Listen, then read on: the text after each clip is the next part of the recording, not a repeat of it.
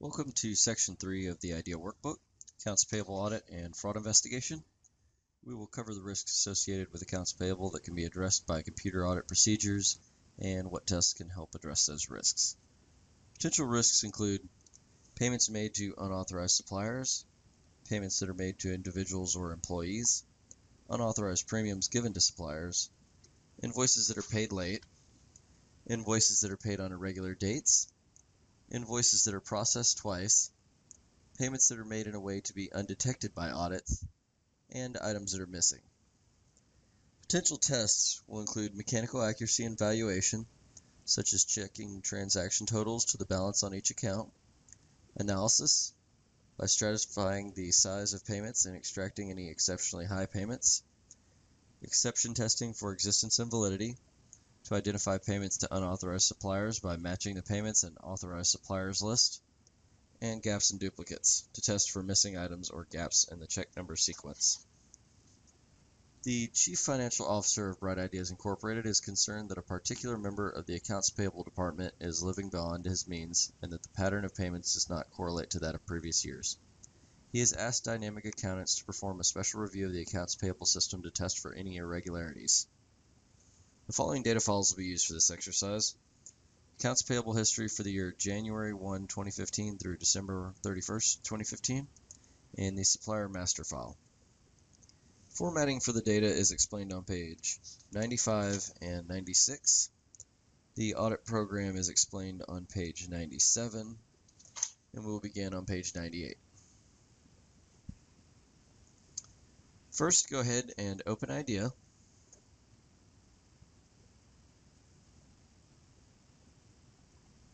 And we will create a project. To create a project, click the Home tab, and then from the Projects group, click Create. Create a managed project called Accounts Payable, and then click OK.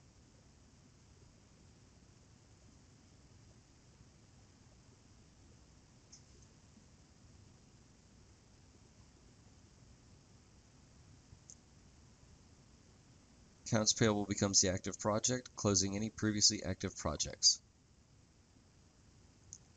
From the Home tab in the Projects group, click Properties to change the project properties. When the Project Properties dialog appears, enter the following: Report name Accounts Payable Investigation, report period January 1st, 2015 through December 31st, 2015.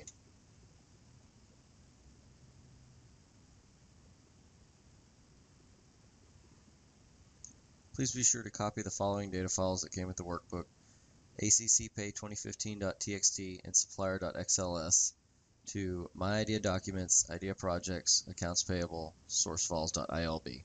This is the default location within a project to store any source files.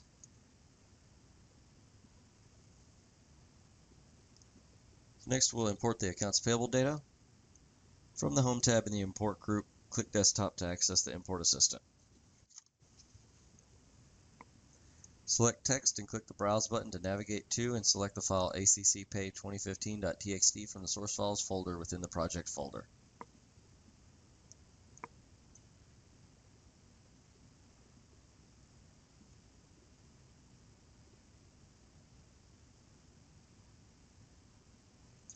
Click Open on the Select File dialog box, then click Next. Once the data has been selected, the Import Assistant will try to determine the data file type. The following screen is displayed, and the delimited format is correctly identified. Click Next to proceed. The Import Assistant will try to determine the field separators and text encapsulators for the file. Accept the defaults and click Next to proceed. The Import Assistant Field Details screen is used to define each field's name and details in turn, including identifying which fields or areas should not be included.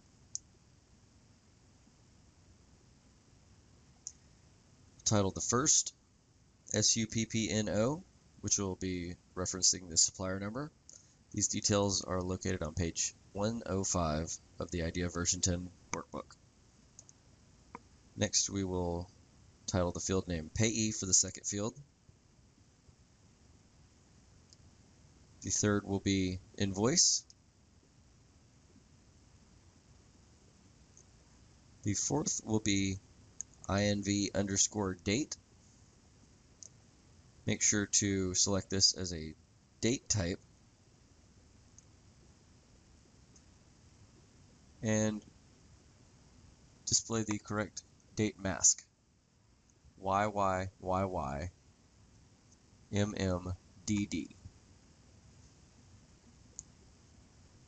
Click to the next field. The next field will be our amount field. It will be of type numeric, and we will give it 2 decimals. Click next. The 6th field we will select not to import because it is blank.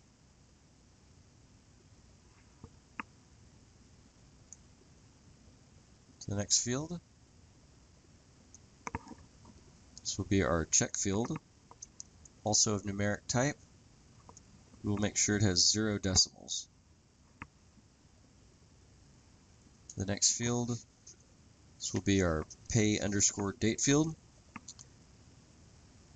Be sure it has a type of date, and we will also give it a date mask.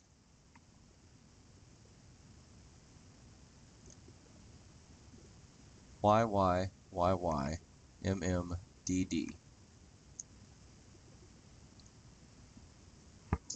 And our final field will be our payment authorization initials, titled AUTH. It will be a character field.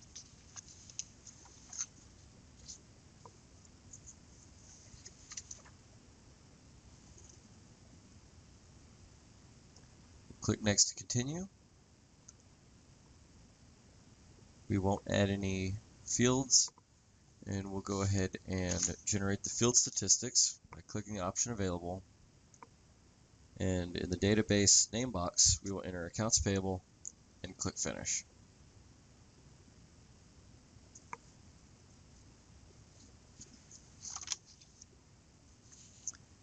Next, we'll import the Microsoft Excel worksheet.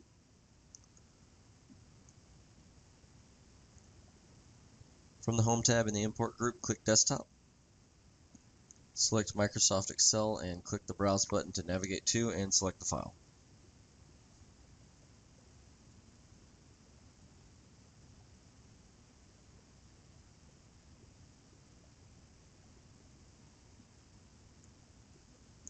Select supplier.xls, click Open, then click Next.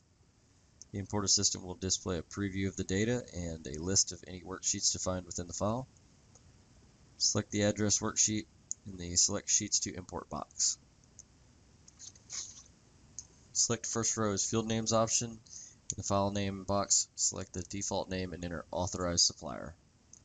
Click OK. The Authorized Supplier-address database will be imported, opened, and selected as the active database. Next, we'll generate the field statistics. Select the Accounts Payable database as the active database, either by double-clicking on the file name in the File Explorer or selecting the Open file. Click the Field Statistics link in the Properties window. The field statistics will be displayed. Click the Date in the Field Type box to study the information. Note in particular the earliest date and the latest date statistics.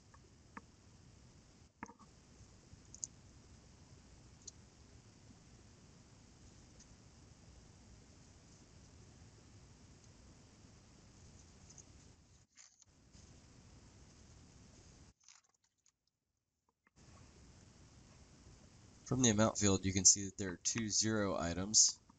These are unexpected and should be extracted and investigated.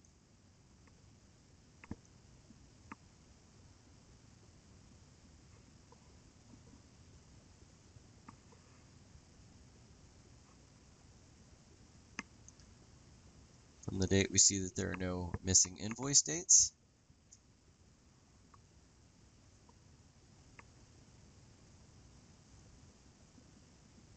Click Data to return to the main window.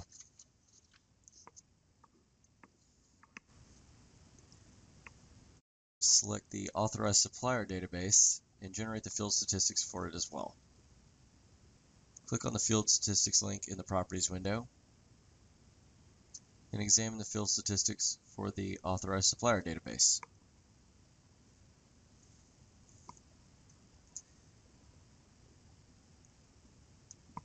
Ensure that your totals agree, and click Data and return to the Accounts Payable database. We'll select a control total for each data file. Select Control Total, select Amount, and click OK. The control total amount of $34,145,389 should be displayed. Select Authorized Supplier and create the control total for it as well. The total of $30,202,660.57 should be displayed. We'll close the Authorized Supplier database.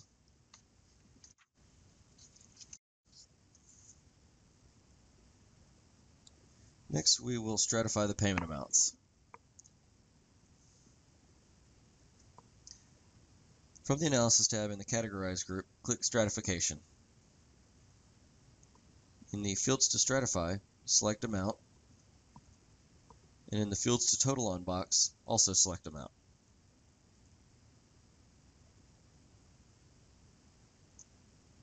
Confirm the increment is set to 10,000. Click the first row of the spreadsheet area, which will fill in with 0 to 10,000. Click and drag down to row 10. The bands will automatically fill with the increment. Then change the increment to 50,000 and complete the final two bands listed below on page 121.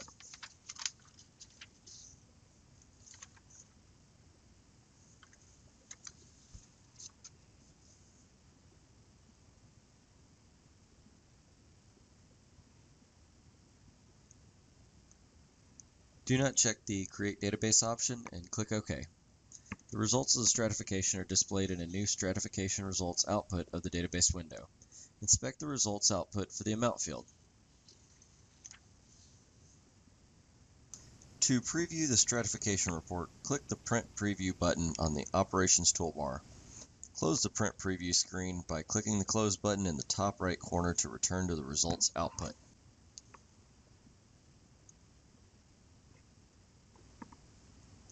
Click the View Result Chart button.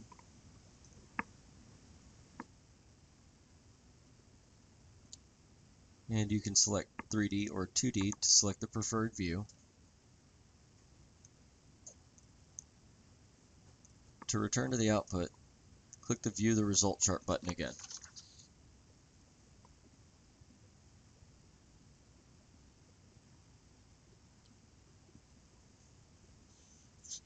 As we would expect, there are a large number of low-value payments, tapering off to a small number of high-value payments. However, there is an exceptionally high number of payments in the $70,000 to $80,000 band.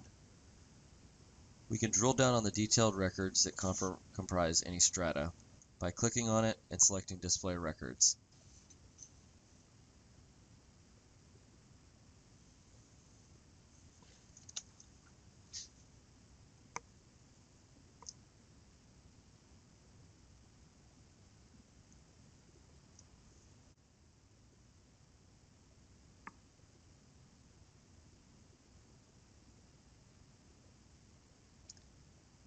If you want to redo the stratification task, perhaps to change some of the stratum ranges, you do not have to start over.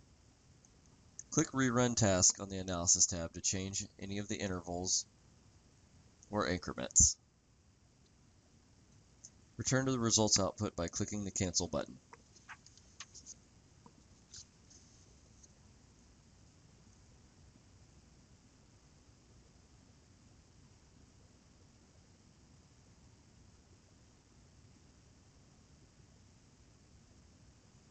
Next, we'll return to the data view by clicking Data in the Properties.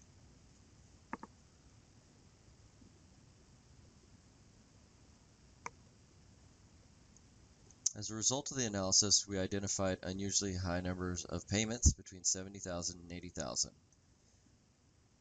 Using the Accounts Payable database, we'll extract all high and unusual payments. Select Accounts Payable database and select Direct Extraction by clicking on the relevant button in the Analysis tab.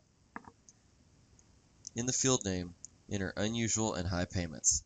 Click on the Equation Editor button. The Equation Editor will appear and is used to enter the required equation. Amount is greater than 70,000 and amount is less than 80,000, or amount is greater than 100,000.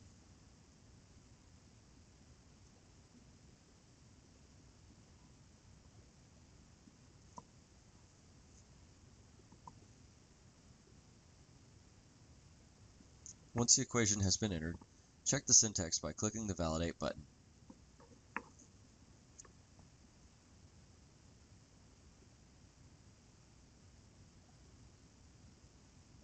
Click Validate and Exit.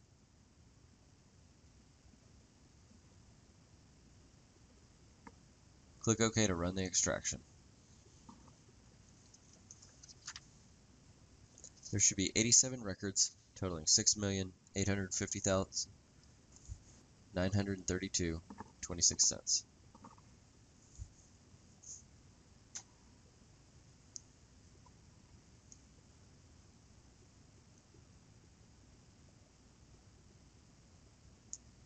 Close the Unusual and High Payments database. Next, we'll search for payments with cash in the payee name. From the Analysis tab in the Extract group, click Direct. Change the file to Cash in Payee Name.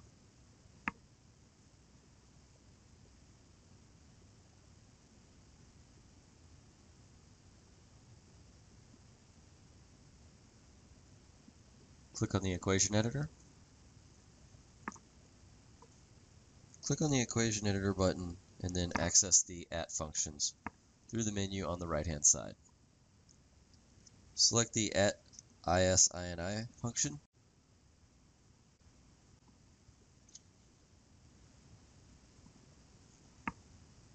We will insert cash in quotes and then the @strip function with payee as the property within it. Once you have entered the equation, check the syntax and exit the equation editor by clicking the Validate and Exit button. Do not run the extraction yet.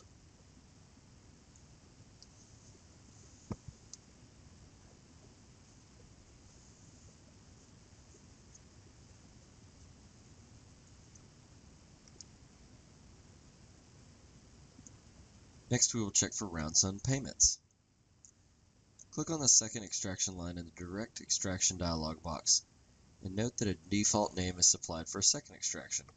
Change the file name to Round Sum Amounts. Click the Equation Editor button. We'll extract all round sum amounts in the thousands by using the following equation. Amount modulus 1000 equals 0. Select the mod button to insert the percentage symbol in the equation. The equation will result in items where the remainder when dividing by 1000 is 0. Click the Validate and Exit button and do not run the extraction yet. Next, we'll check for payments authorized by manager HMV. Change the file name to Authorized by HMV. Click the Equation Editor button. Extract all payments authorized by HMV using the following equation. The @upper function and the @strip function with the auth field as the property within the strip function.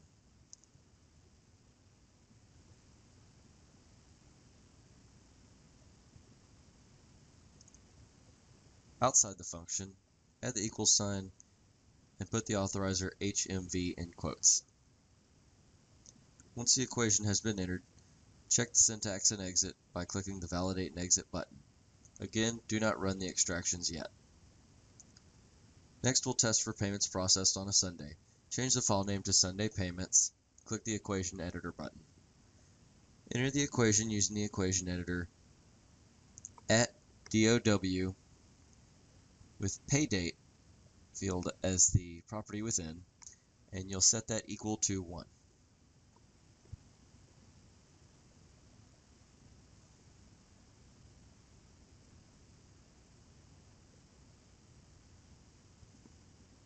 Once the equation has been entered, check the syntax and exit by clicking the Validate and Exit button. Click OK to run all 4 extractions with a single pass through the database. Note that the cash and payee name database is the active database. Other databases must be opened from the File Explorer.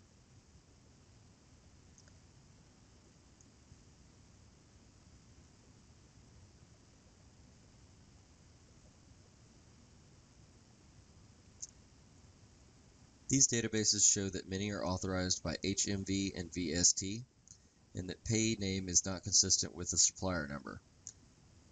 There are many zero-value checks, and many greater than the maximum authorization limit of 20,000 for HMV, and on Sunday, 25 were authorized by HMV.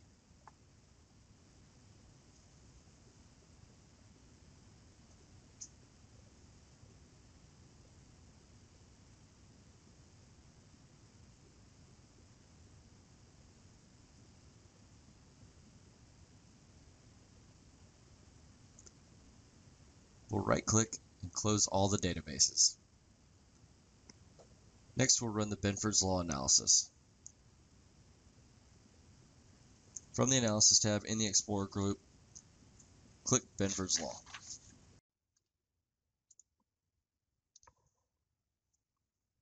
First, we'll open the Advanced menu.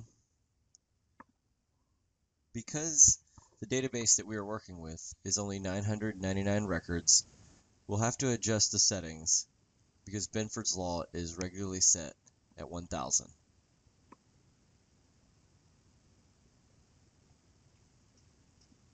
Click OK to proceed.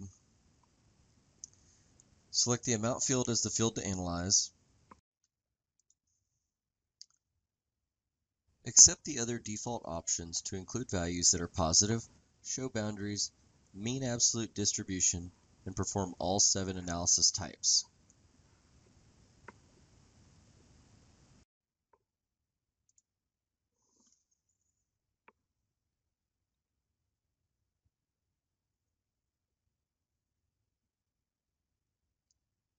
Then click OK to perform the analyses. Benford Results window becomes active. The other databases must be opened from the File Explorer window. Open the Benford firstdigit.imd file. From the Analysis tab in the Categorize group, click Chart to graph the data.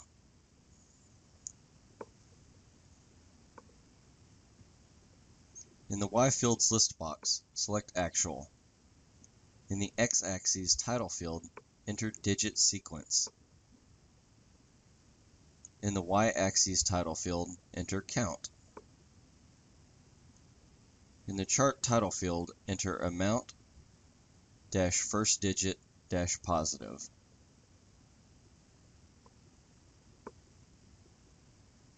Then click OK.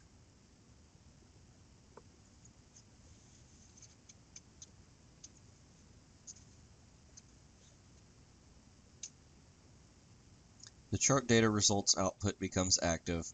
The first digit graph shows a spike in the digit 7 results.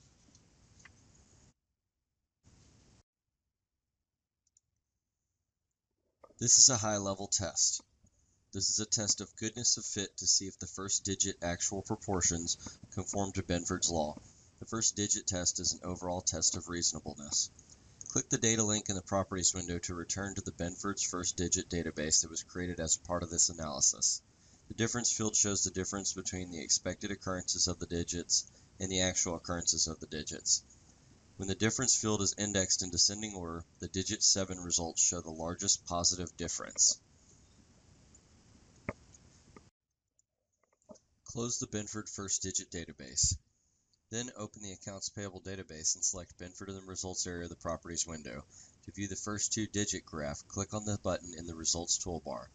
The 79, 76, and 75 2-digit combination spikes are clearly viewable in this graph. Look at the transactions that comprise the 79 2-digit combination by clicking on the graph and selecting Display Records. Notice the number of transactions just under the $80,000 approval limit. Of the 22 transactions that make up the 79 2-digit combination, 17 are between $79,000 and $80,000.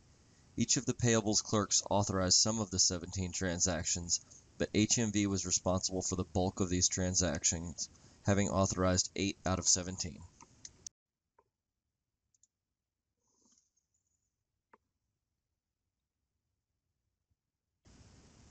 Then open the Benford first 3-digit database.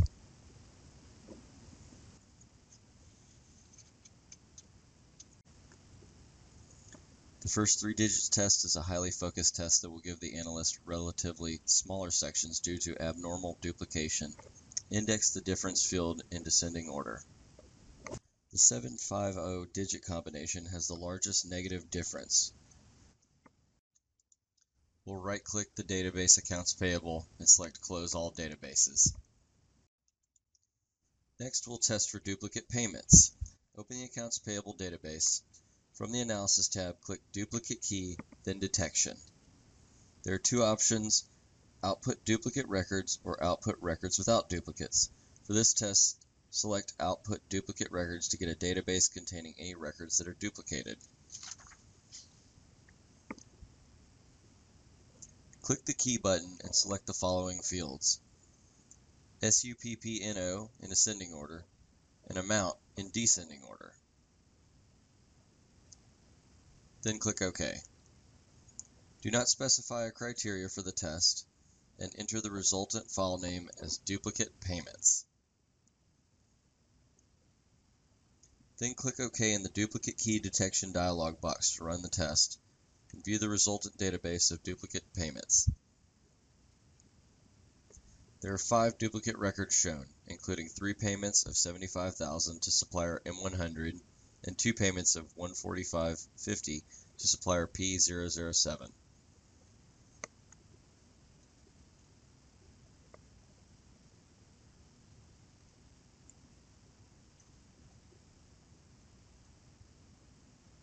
Close the duplicate payments database. To test for supplier numbers with multiple payee names, from the Analysis tab, click Duplicate Key, then Exclusion. In the Duplicate Key Exclusion dialog box, enter the following settings: Fields to match, SUPPNO, field name that must be different, payee, and file name, SUPPNO, multiple payees. Click OK to perform the test.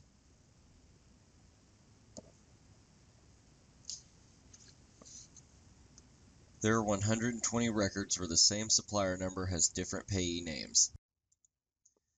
These records total $4,524,529.75.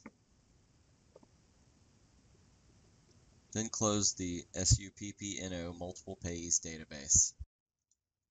That concludes the introduction to Section 3, Accounts Payable Audit and Fraud Investigation.